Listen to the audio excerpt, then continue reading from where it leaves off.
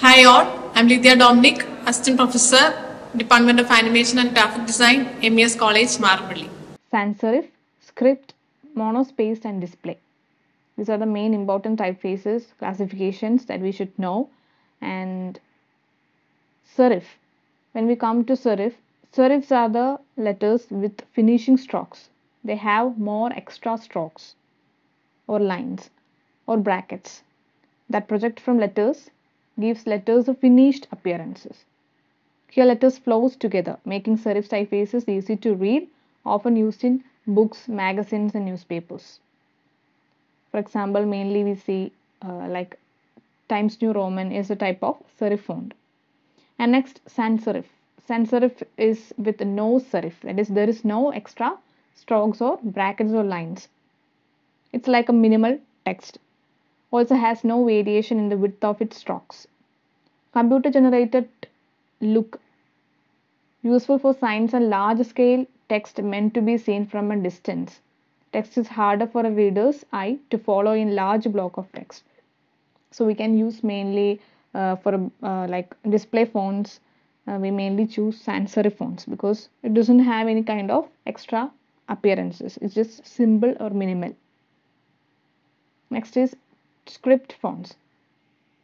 Here script fonts are the fonts which are more decorative or even like handwritten appearances, often used to suggest formality. Difficult to read in large bodies of text. Most effective when used as a heading or subheadings in a layout.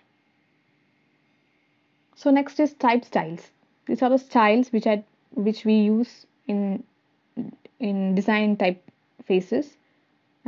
These are Roman, italic, oblique, condensed, bold, light, regular, etc. So here the upright letter forms is known as Roman letters. Italic, which contains an Icelandic version of the typeface, and also regular, light, and bold, which we normally use. Condensed, extended. Condensed type of fonts are a narrow version of a regular typeface to fit letters into small space, like compressed type. And extended fonts are like a wider version of the regular typeface, also known as expanded. So these are some of the examples of typographic design. This is how we can play with the typography.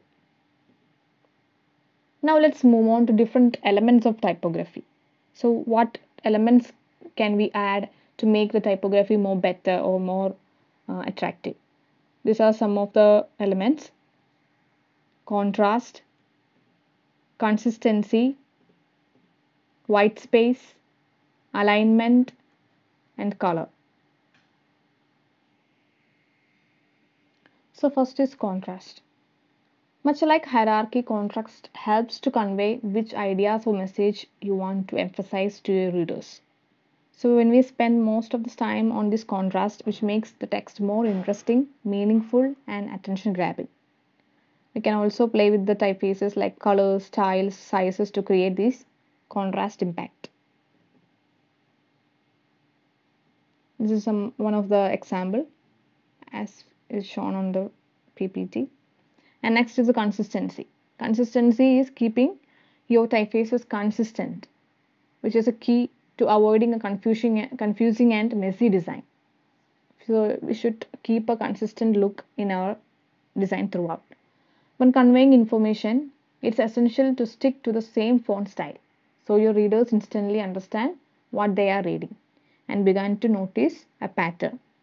So it's good if we use like maximum 3 fonts. So more of 3 will makes the design more bad.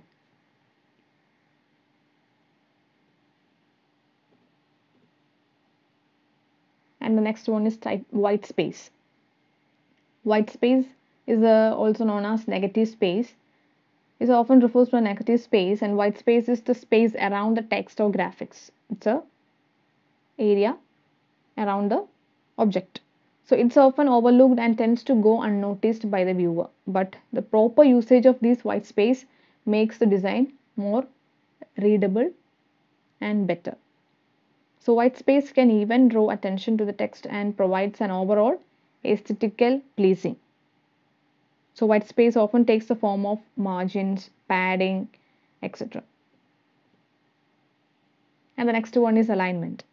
So aligning the text is a process of unifying and composing text, graphics and images to ensure that there is equal space, size and distances between each element.